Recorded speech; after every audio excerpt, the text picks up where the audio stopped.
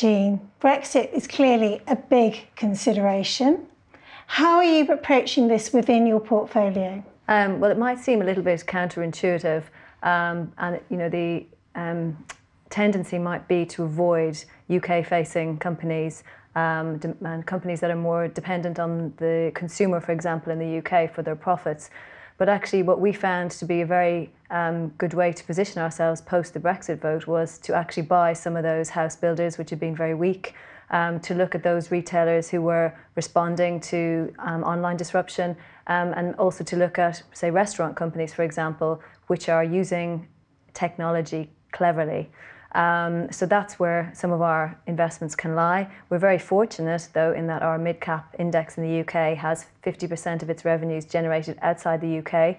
So we have a menu to choose from for UK. Some companies completely UK focused, some with 90% or more of their revenues outside the UK. So I don't want to name certain companies, but there are areas where we can look at in the UK domestic basket which we feel are under or oversold and which offer good value.